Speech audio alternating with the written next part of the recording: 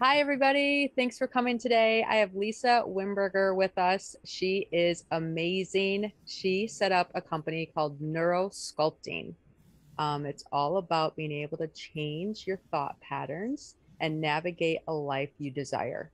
She has courses online that you can take. I'm signing up for them, so feel free to join me in that curriculum. And then also has written how many books? 7. 7. I'm writing a book. It's a lot of work. It's a So lot yeah, of work. an author of 7 books and has just this wonderful gift to share with the world. Um, like myself, who had a life altering accident, she did as well. So let's get into like 15 years old and struck by lightning. Yes. Okay, I would have It, been struck by lightning. So I want to hear like how bad were you struck by lightning? okay, so the side of the house I was leaning up against the garage door handle. Side of the garage got hit. The lightning came out the handle, came out the base of my spine. So I would say that was an indirect hit, but it exited through me. And a bunch of friends were with me. They watched me and the boy next to me who was touching my shoulder. We both catapulted off the garage door and landed like 4 feet away, face first in the dirt, completely unaware of what happened, except all of our friends were in a circle around us with their mouths open saying, "You got hit, you got hit, you flew." And really, I didn't believe them. All I perceived was something threw me hard. I thought it was the boy next to me. I thought he hit me it felt like I was punched in the back. I was disoriented, but I was conscious. So I didn't actually buy the story yet until we got home to the house. We were all wet. It was a rainstorm. We got home to my friend's house and my watch was stopped. And I was like, oh, maybe I did get hit. I don't know. And then probably that week I started having what I thought were fainting spells. They turned out to be progressively worsening seizures that the lightning sort of got my nervous system really trigger happy and took a natural response I had to stress, which was like a paralysis freeze response, and it exacerbated it with the lightning strike. And so now I start having seizures like shortly after the lightning strike, and they got real bad for a really long time. Yeah, like 20 years or something. Yeah, I mean, I didn't get a diagnosis till I was in my early 30s. So I had already been having them for about 15 years. Not as frequently as an epileptic would have seizures because I wasn't epileptic. I mean, I had brain scans and there was like nothing wrong with me. But I would have seizures like a few times a year, and they would be paralysis. They would be grand mal seizures, which I didn't get diagnosed till I was in my early 30s. But I'd be having grand mal seizures. My heart would stop. I would go blue, get cyanosis, and be completely unable to recuperate well. It took sometimes 24 hours in bed to be able to move again. But in the gift of my diagnosis was like the worst possible place you could ever have a seizure. I was in a gyno exam, Oh, geez. and all I remember is, my wonderful gynecologist at the time, who was this really old man. Sorry. I just remember Or not. seeing his face like above the sheet, and my legs are in the stirrups, and I feel like I'm going to faint. He's doing a cervical exam, and lo and behold, I wake up to a needle of atropine in his hand. He's shaking, and he's going to inject me in my heart. He's going to resuscitate me with atropine, which is very jarring. Thankfully, he didn't, because I opened my eyes and he told me I had flatlined. He told me I had a grand mal seizure. I had flatlined. I couldn't speak.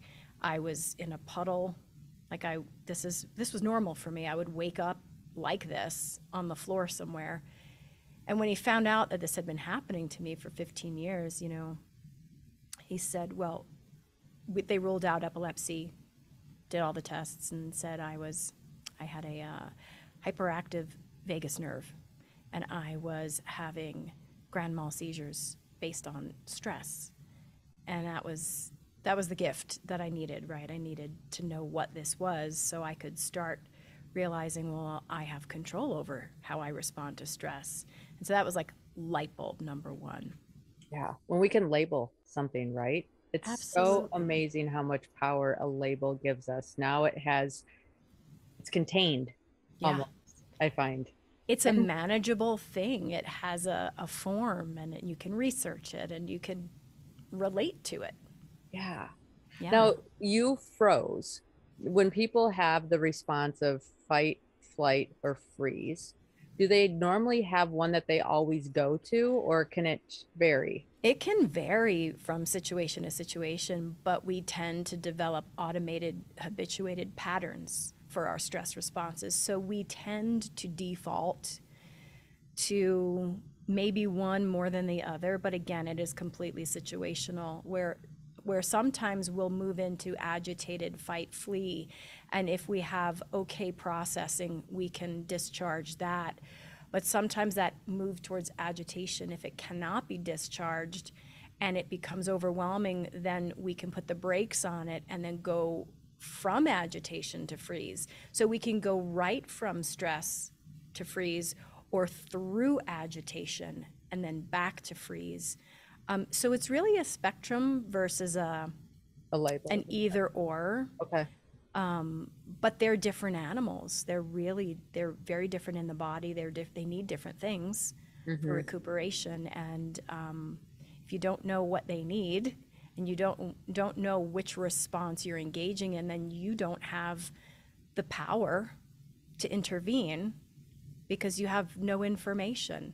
So I really feel like we're lacking in education around our own mammalian nature. Mm-hmm. And we're doing a disservice to everybody, every human out there who grows up knowing nothing about their nervous system. We've done a disservice to them. And I feel like education should be about how to be the best human and mammal on the planet, right? And we don't, I mean, do you even know where your stomach is? I took my daughter to the cadaver exhibit when she was like 5, and she's like, Mom, what's that? And it was this thing way up high. And I'm thinking, I don't know what that is. And turns out it was the stomach. And she said, well, if the stomach's all the way up there, why do I put my hand down here when I say I have a bellyache? And my mind was blown. Like, Right. I don't even know where my stomach is. And I'm carrying it around with me all the time. We don't know anything about our bodies, generally speaking. And if we knew a little bit more, we could have agency over this body. Like you probably took like you take agency all the time to push yourself, to optimize yourself, to summit, right? You have to take agency over your body. And you know what that feels like. You know the power that brings you. You know the potential that is available to you when you know how to work this instrument. And you can accomplish things that very few people can. And that's the power of knowing just a little bit about the nervous system. Yeah, the nervous system's fascinating to me. We've like just learned little. I was in a car accident, and the interesting thing for my car accident was the minute I got hit by the semi, I knew that instant that I wasn't going to die. I didn't know anything else, but like for some reason, I got that download like, you're not going to die. And I remember being able to dilate that accident and saying, Mm. okay, we need to keep our hands on the steering wheel so my arms don't get out of the car. I need to breathe and roll with the car, not resist it, because if you roll with, you're not going to have an injury. And I remember I went, end over 3 times and then ended up sideways in the median.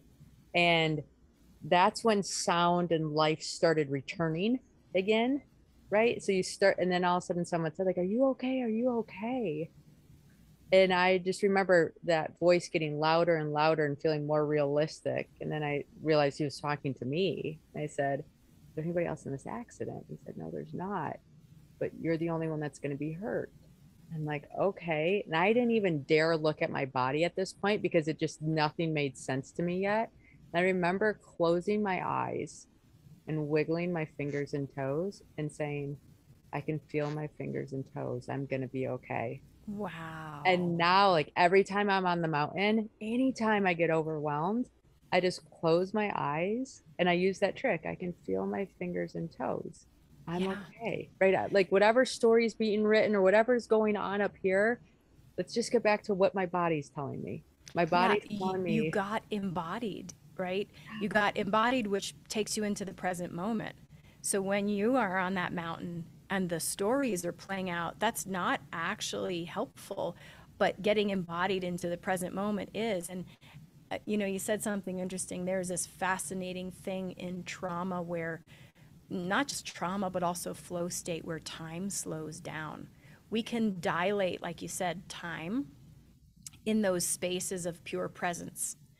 And, you know, Einstein already showed us that time is relative, right? It can change its pace based on light and space. So why not perception too? Why can't perception change time? And it does, right? When you're purely present, you can dilate time. And inside that dilation is, it's almost like the matrix. There's this gift of knowing, of flow state, of moving with and having the time to know what to do and how to adjust. And it's fascinating to me because then things start to pixelate. And like you said, you know, the voices brought reality back, or the voices, you know, sped up time again. right. No, once you learn how to access that, it is a superpower. Is a superpower. And I imagine, now you didn't summit before this. No, so I was in finance and raising kids and doing that whole story of the next level I'll achieve, the next level I'll get there, then, you know, that if then type of thing. And after that car accident, it was a game changer. I'm like, nope, I was saved. We write a story. My story was there's no logical sense that I survived. They rebuilt that accident 50 different times and they could not build one scenario where I lived. Like not he's like, I can't even build one where you're alive, let alone not dismembered and everything else. And you come out of that experience saying, okay, I'm here for a reason, enough of the noise, enough of the opinions, whatever. And then you just start feel like things summon us. They come to us, right? And I was got on the path of I was climbing a mountain for my 40th birthday because I wanted to do something to celebrate that. And it was a mountain called Ama de Blam in Nepal. And my son called it I'm a dumb blonde because he didn't make, you know, he's young. He's like, I don't know what this is. And so then when we were teasing him about homework, I'm like, hey, buddy, we do hard things. We got this. He looks me straight face. If we do hard things, why aren't you climbing Mount Everest? Like a real mountain. And so then I'm like, you know what? Do your homework and we'll talk about it. And we talked about it. And then I got, when they went to bed, I was still researching it. And then I got involved in it. And then my coach handed me a book and he said, hey, here's something to study. And when I was reading that book, someone had gotten a Guinness World Record. And I just remember thinking, my kids learned how to read on Guinness World Record books, like how many hot dogs someone ate, or like, you know, all the Yes, things that kids yes. care about. And I was half joking. I said, hey, listen, if I got a Guinness World Record, my kids would think I'm cool. And he's like, I'll find you one. And then he came up with the 7-second summits because they hadn't been done by a female before. I love to Amazing. travel. And it was just a platform to say, hey, you can be a mom and a business owner and still have your own desires. And actually, the more you do you, the better off everybody is around you because Yes. it just ripple effects. Yes. Do you know Devin Levique? No. I need to introduce you. He's a friend of mine and he's summiting the 7 summits. Okay, the first 7. Yeah, Awesome. he's attempting that. But he's in the Guinness Book of World Records for the New York Marathon. He bear crawled it. Oh Didn't my stand God. up once. 20, like 26 miles or something. Yeah, Um, 26. Yeah, yeah. it's insanity. But I have to get you two Yes, I want to meet talking. them. Yes, Yes. definitely. Yeah. Yeah. So, no, it's interesting because when you talk about your seizures, you are not, I mean, it's like you went to another, it's not like you checked out. It's almost you went to another place. And I did go to another place because what's interesting about the seizure world is that there is consciousness happening. It's just not the consciousness you were previously in while you were awake. I'm putting in quotes here, you know. Mhm. So I would seize, but I would be perceiving that I was doing something else. And then when that perception started to pixelate, that's when the realization came that, oh my God, I must be in a seizure right now, because things would morph. Like, so for instance, I always had this consciousness happening during seizure, but the worst one one of the worst ones I had was in a food court in front of my daughter. She was about 3, and I could feel the seizure coming on. It's fraction of a second. I could feel it coming on. I had bitten into a chicken bone and jarred myself, and I could feel this seizure feeling coming, and I was like, no, no, no, no, no. And I remember, this is what I remember. I touched my tooth. I could taste the blood going down my throat. My tooth was loose, and I'm like, oh my God, I'm gonna lose my tooth. I grabbed my daughter out of the high chair, grabbed her, walked down the hall of the Whole Foods to the bathroom. I'm looking in the mirror. I see my daughter in the periphery. I'm looking at my tooth. I'm scrolling through the Rolodex in my head of what dentist, what's the number of the dentist. And that's when I open my eyes to paramedics. And I realize I'm not in the bathroom. I never made it out of my chair. I bit into a chicken bone and had a seizure, and I crashed into the plate of food and flipped over backwards. And none of that reality had played out, but it's the reality I remember to this day. Viscerally, I remember the taste of blood. I remember the way my daughter's hand felt in mine. I remember looking at her in the mirror, making sure she was holding my hand, and none of that happened. So there's this alternate consciousness where, I mean, technically I was flatlined because I wasn't breathing and I couldn't get a heartbeat. But I'm completely playing out a reality of sorts. And it happens to be every seizure I've ever had, the memories during the seizure are the things I remember about the event. And none of them ever really happen. Wow. I'm usually just on the ground.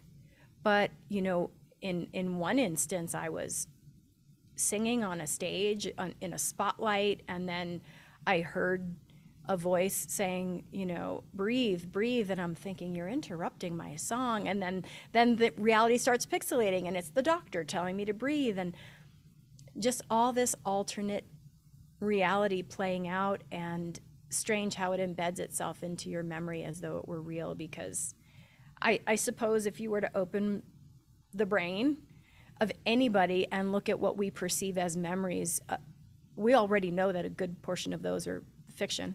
They're made up. Mm-hmm. And even the ones that really happened, we adapt those memories every time we remember them. Yeah. Like we're remembering, we're taking the pieces and we're remembering them into a whole. And that usually comes with gaps each time. And so we fill in those gaps with a narrative that makes sense. So every recall is a new version. Right? And it makes sense in the moment that we're in. Yes. Right? So like if we're negative right now and recalling a memory, from what I've read, you're going to now rewrite that memory with a more negative tone than if you're in a positive tone, which then can cause it to keep continuing. Yeah, because you're weaving that fiction suturing off the experience you are having in present time.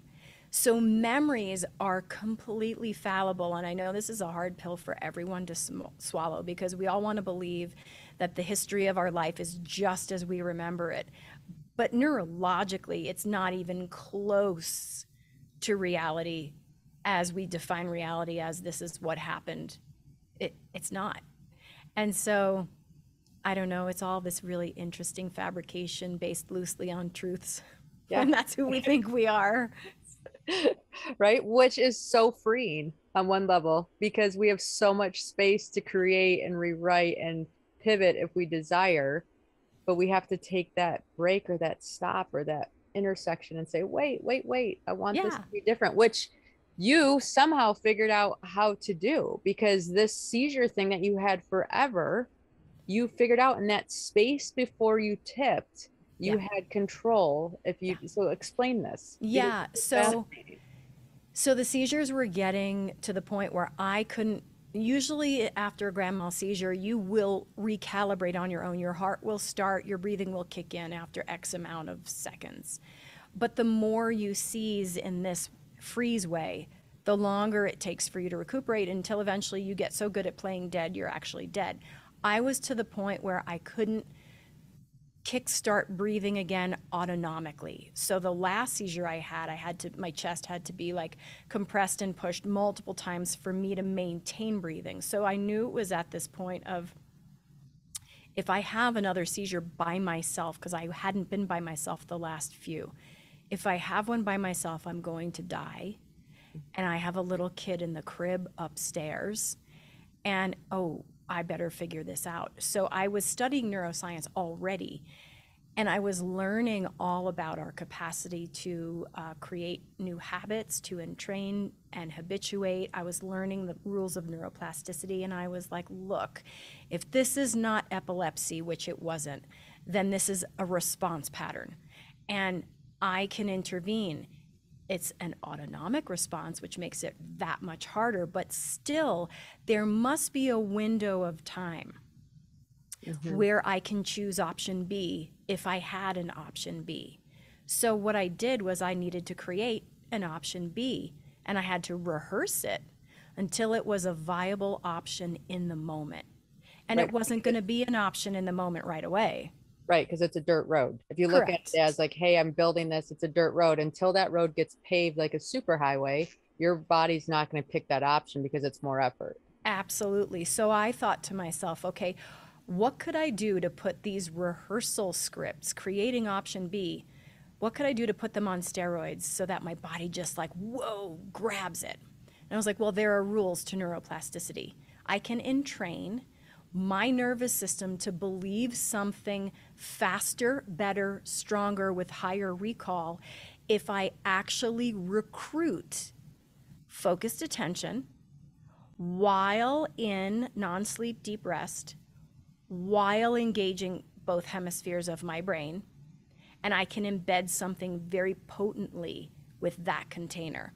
And that's what I was learning with neuroscience. So what I did was I sequenced a meditation format that each layer of prompting, mental prompting, would first bring me to non-sleep deep rest through quieting my midbrain. Second, would recruit focused attention by activating the front of the brain. And that combination is a neuroplasticity platform for your nervous system. And then I needed to recruit bilateral stimulation to really engage and up the value of the rehearsal story, because we are extra neuroplastic when we bilaterally stimulate. So the rehearsal story was, in that window of time where a seizure halo comes and I have the 1 second to go, I'm going to dilate that time, like you did, in a rehearsal script. And then I'm going to act out the opposite of seize. And the opposite was punching, kicking, screaming, fighting. And so I literally induced my brain in those first few sequences, and then rehearsed. After I induced myself, I rehearsed what I was going to do in that seizure halo. And I didn't know if it would work. I also embedded it in my body, and I linked it to hand gestures like you did. Touching your fingers means you're okay. So I was linking it to hand gestures for a somatic anchor. And I rehearsed this for about 7-8 months in meditation, thinking, I don't know when another seizure is going to come, but this is all I can do right now. And about 8 months later, after my worst seizure, a halo came. I was in the car. I don't remember. I thought I was the passenger. My husband said I was driving. So I don't remember driving. But I was driving, and a wave came, and I could feel myself think, I'm going to die. And I went into that grunt that I would make at a halo, and all of a sudden option B kicked in, the rehearsal script kicked in, because I had rehearsed it for 8 months, and I swerved the car, and I started punching and kicking and screaming and smashing the dashboard. I wasn't even aware of what I was doing. He grabbed the wheel. I'm now in the middle of the road ripping stuff out of the car like this banshee, completely unhinged.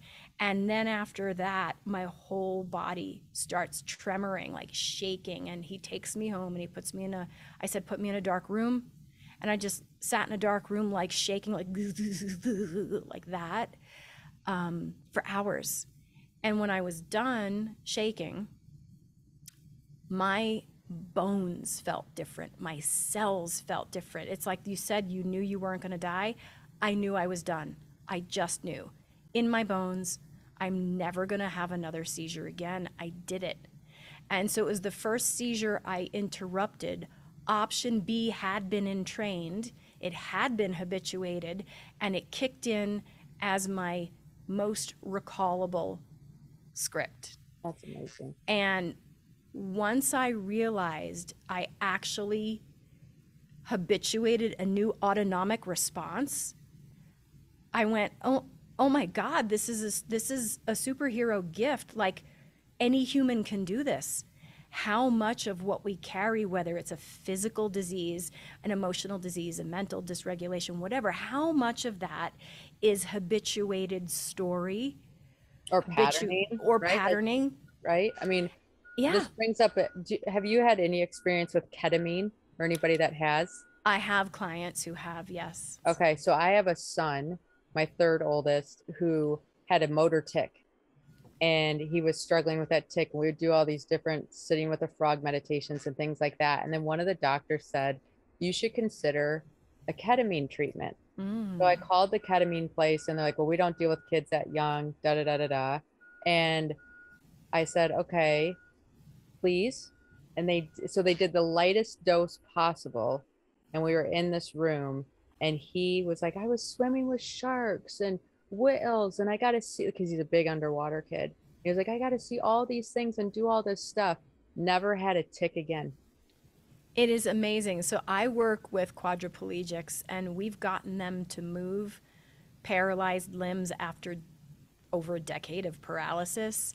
And that's not to say everything is a story or a pattern, but so much is, and we don't know how much is until we actually unwind them. And the capacity and the potential to heal and rebalance and overcome and rehabituate to something better is absolutely unlimited. It's unlimited and it's a superpower. And if I could figure it out with a few neuroscience certifications, I don't even have a degree in neuroscience, but if I could figure this out and for the last 16 years, bring it to people who are getting movement back in spinal sever injuries and getting off heroin cold turkey and stopping seizures and rebalancing emotional dysregulation and overcoming chronic mold and Lyme and all these crazy stories of what happens when you repattern the nervous system, then I think everyone in the world should just have this tool. It's a 15-minute practice. It's ridiculously simple. And it's really just speaking the language the nervous system wants you to speak in order to get it to do what you want it to do. It's like when you're raising kids. You can speak to them in a way that they understand, and you're going to get them to do what you need them to do faster. The nervous system is the same thing. Wow. So how long, so you've made this script for everybody now, right? I mean, you have the different courses online, the beginner, the intermediate, and the advanced, and you can become a practitioner. And then, so the everyday course is a 15-minute meditation, but you also make custom ones too. Yes. Right? So the heart of the practice is a 15-minute meditation. Okay. That you do. And then of course that meditation, the content changes based on what you want to work on, but the framework is there. In the courses, we teach you how to use the framework for any topic. We teach you the magic behind the framework. We teach you the neuroscience of why it works. And then we also give you a ton of education and somatic practices and nutrition and daily practices that you can use to actually condition your nervous system. So it's not just the neurosculpting meditation. It's a whole course in how do I befriend my nervous system and how do I take agency over it? And a lot of that is also just really good, solid neuroscience and polyvagal theory and just understanding how to condition your mammalian guitar strings so the music you play in your body is beautiful. And so the coursework takes people deeper and deeper. So like the first course online is going to be, I think it's about a 6-hour total with meditation downloads and worksheets and lots of learning. And that's going to get someone using the tools and with a library of meditations to choose from that they can use for different aspects of repatterning. The intermediate's going to get people self-sufficient. So not only are they using the meditations that we gave you, but now you're starting to say, oh wait, I can actually derive a brand new meditation for this particular pattern of mine. And it's not something I was ever taught. It's just what I can now do because I know the form. Mm-hmm. And then the advanced class is going to get you to understand the subtle interpersonal dynamics that dysregulate us in relationship. And you can actually repattern and show up differently in relationship, which ultimately can change relationships, is because we regulate and co-regulate and dysregulate inside relationships, and that all affects the nervous system. So the courses are really robust, and it's designed to get you to never need me, ever, you know? And that's not to say external support isn't important. Everyone needs external support. It's part of how we're wired. But everyone also needs a lot more internal agency. Yeah. Knowing that the power is within. Yeah, absolutely. And that's my goal, is to give people as much internal agency as possible to unlock the hope that you can shift and you can do it regardless of your resources. And then from there, the external resources and supports that you go to amplify your agency. They don't further disempower you and make you codependent. I like that. Yeah. Awesome. We did a thing at our house. I have 7 children, so it can get pretty crazy.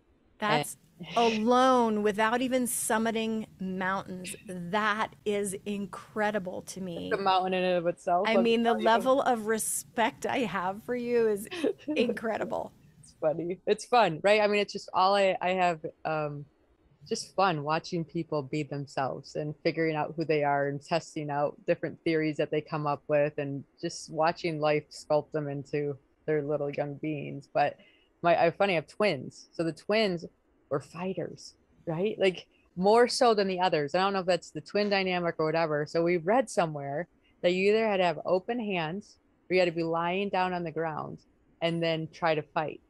And when you sit here and try to fight with your hands open, because like fighting is this constriction. Yeah, because you need to contract. You have to contract. You have to contract, right? So I'm like, oh, you moved. You have to lay on the floor and get mad at your sister. And they would end up in giggling spells, right? I mean, it was just so funny because they're like, no, now we're not going to be able to fight, Mom. That's amazing. I love that. Open the hands. That's brilliant. Yeah. It makes so much sense. I know, it's so funny. It's like the little things that when you all of a sudden think, I mean, we just do stuff we don't know, right? And then you think about it and you're like, oh, wow, it really is hard to get angry and fight you when I can't put my hands into crunch them. What do you think your kids, let me rephrase that. How do you think your kids experience you now versus how they might have experienced you before the accident? Yeah, good. Think they have, they have an inspired mom, right? I was so by the rules, or just A equals B equals C equals D, and I was on the serious side of personalities, and that is still my default mode. But I have to be like, now I'm way more playful and exploratory and less rigid, and I do feel when I'm chasing a goal and we're living parallel lives, right? I have to do things I don't want to do. They have to do things they don't want to do. I don't always succeed on the mountains that I try. We have to come back. They're not always going to succeed at. It's just been fun because so much of what I'm doing, they're doing, and my stuff's visible. Where before, if you were in finance, you don't really have something visible to take home and talk about, or I didn't have language for it for them to understand. And now I can be, yeah, I don't want to go train today either, but I have to, or I don't want to Yeah. eat healthy, but if I don't, then my whole mood goes like this for the rest of the day. Yeah. How do you balance it? Strategically, like I'm a planner at heart, right? I mean, Mm. that's my core of my being. So on Sundays, it's gonna sound so, but on Sundays, I will look at the calendar for the week and then I put the kids in first. Still, I should probably put me in first, but I do put the kids in first. And then I'll put my training in and work in around that. And a lot of times I'll be the mom on the soccer field that's doing, I'll bring a 12-inch step.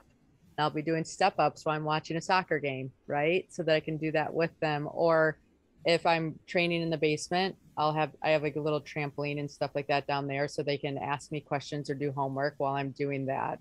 And they just know that mom's a busybody. It's a lot of Hmm. batching, Yeah. activities to make it worthwhile and work. Yeah. Well, it sounds like you got a nice system going. Yeah, I have a lot of support. So our nanny, I used the nanny for. So she's been with us the entire time. She's weak teased. She's the real mom, right? Like she does all the Mm. serious mom stuff. I do all the fun mom stuff. Hmm. There's a lot of behind the scenes that goes on in a household. Yeah. I mean, I only have one and phew, 7. Wow. Yeah, yeah. But it's fun. It's fun. Yeah. So with the 15 minutes a day, do you recommend it in the morning or the afternoon, or is there a time that works better for people? I mean, I suppose if you wanted to get nitty gritty and find out when is plasticity at its peak, I would say that you could get really regimented and map it to attention cycles and where do you feel most attentive. And that might be morning, that might not be at the end of an exhausting day. But what I find works better is to say, where does it fit in my busy life? Mhm. And that's where it belongs because that's where it's going to be the most easeful for you to reach for it. And the key to neuroplasticity is repetition, efficiency, repetition, and focus. And we don't want to make things harder than they need to be. I don't need you to meditate for an hour on the mountaintop and reach Zen, right? Which I don't even know if you can in an hour. So I don't need you to do the hard stuff. I need you to do the efficient stuff, which is usually like you do, batching, right? So we consolidate the meditation into 15 minutes. We follow this formula. It is potent, it is strategic, it is laser targeted, and it's not for you to reach bliss. So when I say meditation, I think people think, oh, this is going to relax me. This is going to help me get blissed out. Not really. Neuroplasticity practices are not designed for bliss. They're not designed for alpha brainwave state. They're designed for recruited focused attention combined with alpha state. So we don't need you to be totally relaxed. We need you to be somewhat engaged. So I don't need you to do it for an hour. It's a beautiful thing to just go in with strategy. 15 minutes a day, if you can do it every day, fantastic. If not, then 3 times a week is great. In fact, we just had a study published in the Journal of Yoga Rehabilitation and Physical Therapy. It was an 11-week neurosculpting study, and it showed that 1 hour a week cumulative, which I would say is, 3 times a week of a 15-minute meditation or 4 times, increased sleep, decreased anxiety, improved resting heart rate, and heart rate variability. And that's not a lot of time. So we're talking about you putting it in your schedule where it's manageable and doing it as many times as is manageable. Yeah, it's so easy, it's hard, Yeah, right? I mean, that's the vibe. absolutely. Absolutely. Being simple is difficult for a lot of people. Yeah.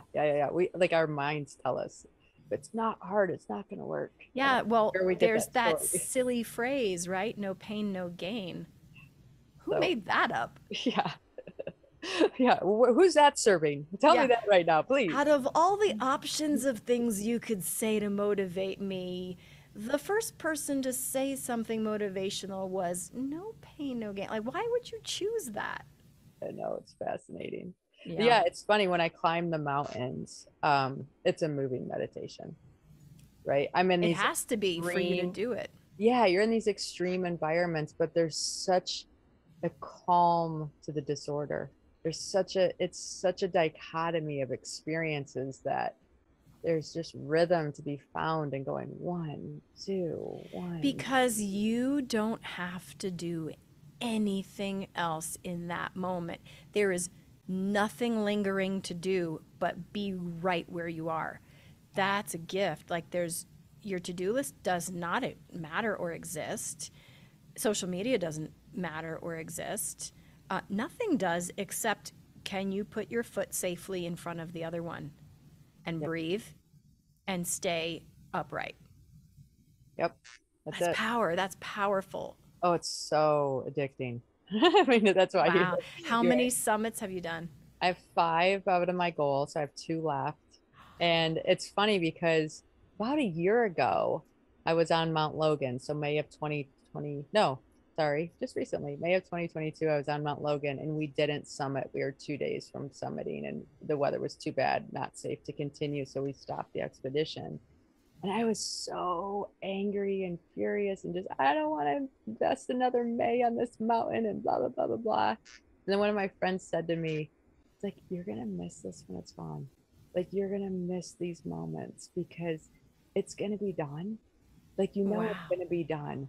And when he said that, that just, I helped him sail a sailboat before. So I remember like going from Florida to California through the Panama Canal and being like, this is the most epic adventure. And then you're right, it's done.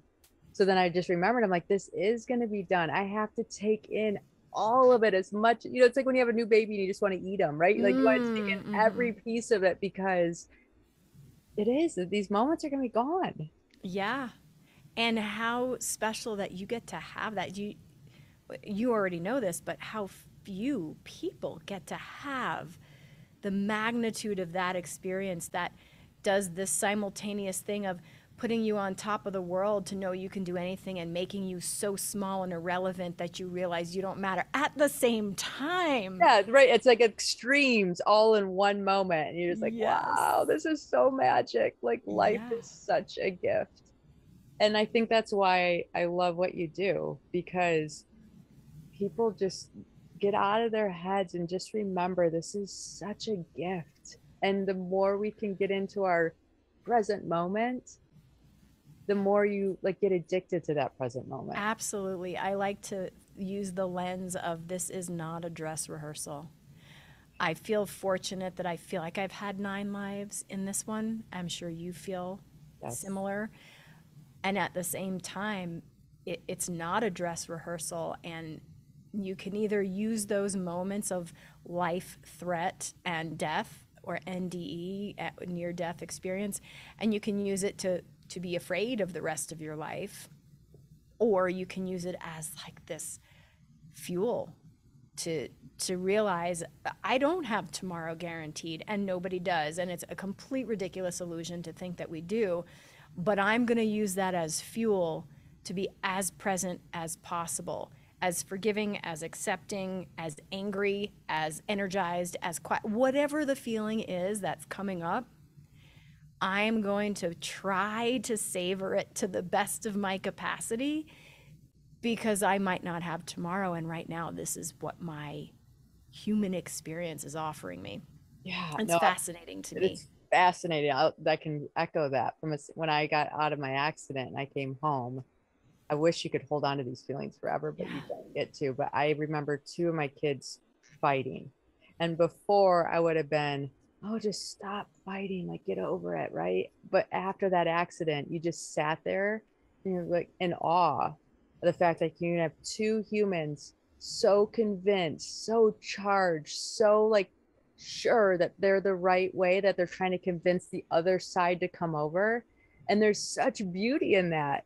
Like you don't even want to stop it. You just want it to play out and just let it be because it's magic. It's magic. The whole human spectrum, I think, and this makes me think of the whole like self-help world, which obviously I'm a part of, but there's a gaping hole in that world, which is this illusion of that you have to be balanced, and you have to be always forgiving, and you have to, namaste your way through things, and you have to, be above your emotions. And that is, for me, that's very detrimental, because that means we're not embodying. And you just defined pure presence as the most embodied state. And so if we want to be embodied, we have to be embodied with what's there. And humans are made to have all of the fire and all of the passion and all of the aggression and the rage, as much as all the light and the joy and the forgiveness. And if we cut off one because it's, beneath us as evolved humans, we're not going to be embodied. We absolutely will prevent ourselves from being present. And that's a shame. And so I love that you witness that in your kids, and you're like, you're just amazing, crazy humans being amazing, crazy humans, and not trying to be anything else. Right, right. Like, where did we pick that up? Like, why do we do that to ourselves? It's I don't, weird where I don't know, where it sticks somewhere. but social media is not helping anymore. It's like making it even more difficult to be a messy human. I mean, not everybody, but a lot of it out there is like this curated life that is just not exactly what's going on. Right. No, I agree. Oh, that's funny. Um, what do you, okay, so I read a book called The Body Keeps Score. Amen. I'm just going to bow to that Yes, book. right? Yes. Like best book ever. Yeah. Bessel van der Kolk is like the man who helps people understand that they're a human in a body. So when I meditate, I will have parts of my body that light up that I think I've shut off, right? Mm-hmm. Because they felt something or whatever. I wasn't capable of being present for whatever was happening at that moment. And the combination of meditating and reading that book just has allowed me to be more. Yeah.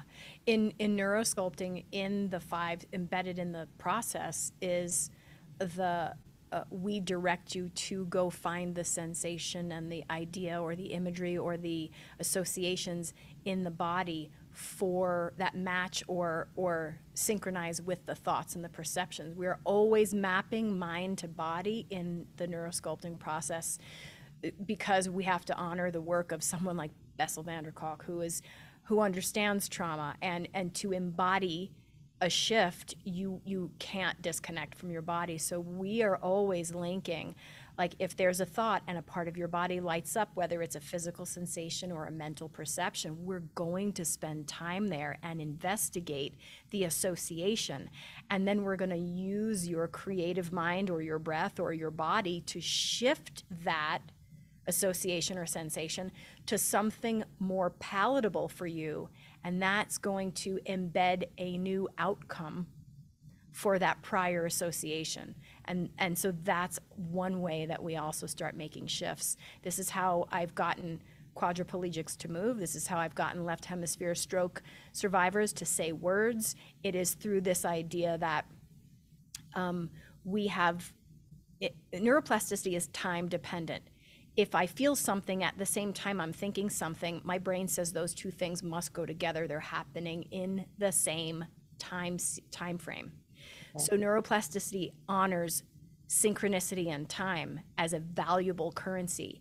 So in neurosculpting, we bring up sensation as we are bringing up perception, and then we shift one of them at the time we're bringing it up, and we start manipulating how we link those things, and we link them in new ways, and we do it all in real time based on this mind-body connection.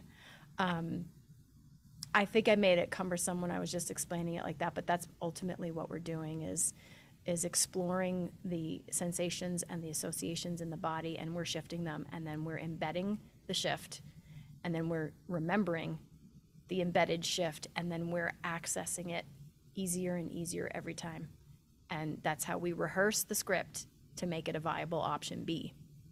So do people look at triggering events that they have in their life and say, hey, here's a triggering event? So when they're into the meditation that you have, then they start focusing on that to give them a script B to access. Yes. So Okay. you can do two things. You can choose to look at a triggering script if you're the kind of person that likes to like get your hands dirty and clean up things, or you can instead just entrain to a new better option and cultivate some nice better pattern without looking at the old script, depending on the person and their preference. Like we're not a therapeutic model, so we don't force people to go into their trauma, but people want to. That's their choice. And so for me, I like to do both. I like to like roll up my sleeves and go, I'm going to work on this thing that triggers me, and I remodel it. And then sometimes I don't want to do the heavy lifting. Instead, I want to implant an entrainment script that feels really nice and peaceful. And Mhm. so I'll cultivate it. Same process. It's just the content I'm focusing on is either one of editing or one of cultivating. Oh, I like that. And I do both based on my mood. Sometimes I do both inside of one meditation. But it's really what the user is comfortable with. We don't push people out of their comfort zone. We don't push them towards their trauma. We don't even imply that there needs to be a trauma that even was real. Right. There Like, why just do we needs need to to be a reinforce it? pattern Yeah. for Well, whatever especially reason. with, I don't think we have language for all of it. So No. then we're just making up a story anyways.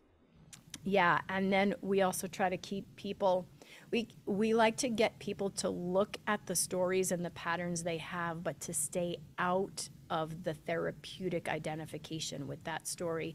We leave that to the therapists, and we actually work a lot with therapists so that we are like an adjunct piece that therapists can get trained in and use it inside of therapy, but we're really just facilitating this neuroplasticity meditation process. It's fantastic. I love Yeah. it. I'm so excited to get more into it. Just because Yes. and it's meditation's been hard for me to do consistently, but it's one of those things where it works and then you stop doing it. Like, I don't know Yeah. why that happens, but that's totally what happens to me. Yeah, I'm like, oh, because I'm when feeling it, so great. And now I want yes. to go back into that pattern of not feeling great again. What? Like, why don't I just push through? Well, I think sometimes when things don't feel remarkable, we tend to just walk away. Like when things are copacetic and normal and unremarkable, the body wants to orient to some kind of wow, right? So when you're using a process that makes you normalized, balanced, and unremarkable, your body wants to find a wow. That's like going to seek some drama or some kind of state change, right? So I feel like that's part of the reason why things get going really good and now everything's balanced and easy, and oh, I don't feel alive so much. Yes. So I don't know, it's this interesting dance of body needs to also feel alive. So I like the language of that. That was good. That was yeah, good. yeah. Oh, humans, we're so silly. We're so silly. We're so messy. We And are then messy. the craziest thing to me is we're all human. We all know how freaking messy we are. And we all pretend we're not. And then we pretend that we're not all aware of everyone else pretending. Why? Why do we do that? Oh, it's so I funny. don't get it. I don't I don't either. get it. And I still do it. Yeah, I'm part of the I'm problem still too. guilty. Guilty, Yeah. guilty is charged. I'm I'm sorry. still gonna like make sure I don't have chocolate on my face before I go on Instagram. So like I'm still participating in the whole thing as well, but it's just fascinating to me. That is fascinating. Well, this conversation has been amazing. I am Yes. so inspired. I love what you bring to the table. What's the best way for people to reach out to you to learn more and all these things? Yeah, neurosculpting.com. Contact us, jump into our courses, um, check out we have a free giveaway meditation on the meditation page. It's a little sample. Follow us on social media, ask us questions, get engaged in our community and in our membership, and get support from me twice a month in that membership. And I don't know, just start exploring your innate power to unlock and harness the fuel of change, which to me is hope. That's how I like to say it. I love it. Yay. Well, thank you Yay. so very much. Yes, it was a pleasure.